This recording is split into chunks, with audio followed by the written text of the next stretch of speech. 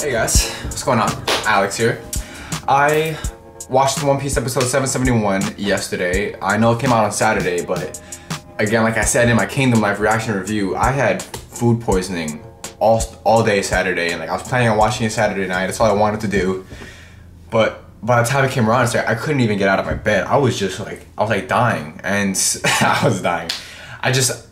I wasn't gonna enjoy the episode if I watched it. And One Piece, like as you guys know, it's really important to me. It has a close place in my heart, and I really love enjoying the episodes. You know, it's like, and while I love doing the reviews, you know, it's like I don't want to sacrifice anything, like one thing for another. So I still just want to enjoy my episodes. So I ended up watching it yesterday while I was doing my Kingdom edits. You know, I was editing my videos, but I got a really good grasp on the episode as a whole, and I think that's going to lead to a better review. So I hope you guys enjoy, and let's hop into this. So One Piece episode 771, alright? I've been looking forward to this episode for a while. I really love the dynamic between Luffy and Momo, okay? Momo is one of my favorite characters in the One Piece storyline. Ever since he's been introduced in Punk Hazard, I've loved his character, I love his design, I love his personality, his lines, his voice actor, everything about him. You know, the palette that he's drawn in, that beautiful pink shade. I love his kimono. I love his power, this dragon devil fruit power. I just think he's such a cool character, and I've known from the very beginning that he was much more important than how Oda was making us perceive him to be. I don't know. I definitely knew that he was going to have more importance in the storyline than Oda was making it seem. In last episode, we found out that Odin was his fucking father, and Odin was like the leader, like the head of the Kozuki clan. And as we know, the Kozuki clan were the ones that created the poneglyphs. But Momo never got to learn that, like the traits, the skills, the ability to make the poneglyphs was never passed down correctly to Momo because Odin was killed off at too young of an age. Momo didn't even have a chance to learn. And we also find out this episode that Kaido killed his mother. So Kaido just killed his mother and his father. And like, I'm a manga reader, so like I know how Odin died, but it's like we haven't even gotten into that in the manga, and I mean in the anime. And that just adds a whole nother layer of fuckery to this situation, honestly. So while I was really looking forward to this episode, there were some things that like kind of like threw me off a little, you know. It's not that it threw me off, I was kind of half expecting it because it's One Piece, and a lot of the episodes are a little dragged out, a little long. There are some scenes with like gag comedy that I don't think really needed like to be there, with like Nami slapping Luffy. I don't really recall if every single one of like the gag funny scenes was in the manga. Maybe it was, and the manga just pulled it off better. I'm not really complaining, I'm just making some observations. But I thought some of the scenes could have been handled a little more serious because it's such an important scene between Luffy and Momo. When Luffy, the entire time that Kanjuro, Kinemon, and Raizo, the entire time that they're like explaining themselves, like Luffy, like we need your help, we want to take down Kaido, we need to avenge the Shogun, we were supposed to protect him, and he ended up protecting us and letting us get away. And that entire scene, like Luffy was holding like Nami back, like no, like don't fucking say anything, because Momo was sitting there crying the entire time, which is very important. They definitely made fact of that.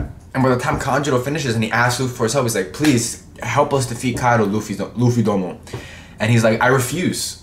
And everyone's like, what? And that's when everyone starts like freaking out a little bit, and like the crew starts to like yo, that's your Sencho, that's your captain. Like, don't be disrespecting your captain, alright? He made a fucking decision. You gotta fucking back it, alright? Usopp. But no, he said that for a reason. He wanted some closure from Momo. He wanted Momo to step up a little bit and be a little bit of a man, because Momo is the head of everyone there. He's the head of the Kozuki clan. He's the big wig. And he's still a little kid. Yes, he's 8 years old, but Luffy recognizes his potential, and he recognizes him as a man and as a fucking ally. And he basically told him, like, step up, Momo. Like, what is it you want, you know? Like, are you just gonna sit here and cry the entire time?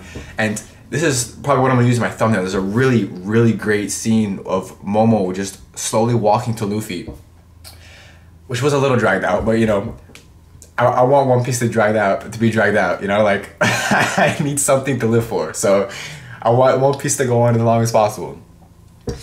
But there's this really great scene of Momo walking up to Luffy, and he's clenching his fist, and when he gets to Luffy, you know, it's like he's just, there's like this little panel, there's like this panel of Luffy like towering over Momo.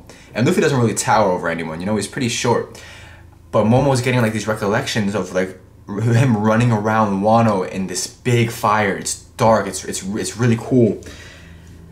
And there's this scene where he's standing below Kaido, and Kaido is just massive. I don't know which one I'm gonna use in my thumbnail. There's a bunch of really cool scenes, but it's kind of terrifying. Like Kaido's eyes, Kaido's design. He's just brolic. He's a brolic motherfucker, and Momo is scared shitless of this guy. This guy killed his entire family. This guy destroyed Wano, took over Wano. The new shogun is fucking working with Kaido, and it's all fucking corrupted, just like the fucking world government. This country's closed off, and we find out that the goal that Oden-sama's last words were to open up Wano. That he wanted Wano to open its doors, open its gate to the worlds, become an open country that interacts and is involved with the world government and with the politics and with the society. They want to be involved, or that's what Oden-sama's dream was. And for some reason, they're staying closed off. I'm sure it has something to do with the world government and stupid ass politics or something of the sorts. I don't know. What do you guys think? But yeah, I really love that scene with Momo and Luffy. And he basically, it's like his voice actor did a really good job too. You know, really pulling off. And he's like, Luffy, I want to take down Kaido. You know, as I say, you can feel like the passion in his voice. You can just feel it, like the pain. And it's like, I feel bad for him. You know, I feel bad for Momo. He doesn't deserve this shit. And he said that in this episode that he wants to become stronger, and I'm really looking forward to Momo like becoming stronger. He has a really cool devil fruit, and I think he'd be a really good asset to the Straw Hat Alliance. Speaking of alliances, we started the Straw Hat Samurai Mink Alliance this weekend, which is great. It's a fucking canon now. It's crazy, man. Basically, the alliance is gonna go to Wano, and this is gonna be after the Whole Cake Island arc with Sanji. But we're gonna go to Wano and we're gonna try and take down Kaido. So much is going to transpire in between then to like change your mind and give you an idea of what's going to happen in the future, but it's honestly it's going to be so much. One Piece this year, 2017, One Piece is going to be lit.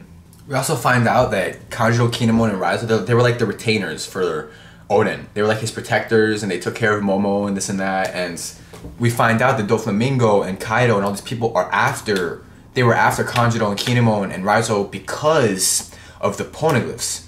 Because the poneglyphs, they hold the secret to the history, to the 100-year void. They know exactly what happens. And they're not even taking a chance with Kinemon and Kanjuro. It's like they think that they understand what's on the poneglyphs, so they're trying to take them down. No questions asked. But Kanjuro and Kinemon, they don't even read, they can't even read the poneglyphs. For what we know, they could be lying to us, Oda could be lying to us, and like later on we can get a revelation that they can actually read them, or that they actually know. But I mean, if that was the case, I feel like they would have read the red poneglyph, the road poneglyph. But we find out that they don't know anyways, and they're still getting hunted down, and that's the reason Doflamingo and Kaido in particular are after them, and I'm sure the Gorosei and the world government are after them as well. Anyone involved with the poneglyphs, anyone involved with the 100-year void, like, is eradicated. We saw what happened on Ohara. That was fucking crazy.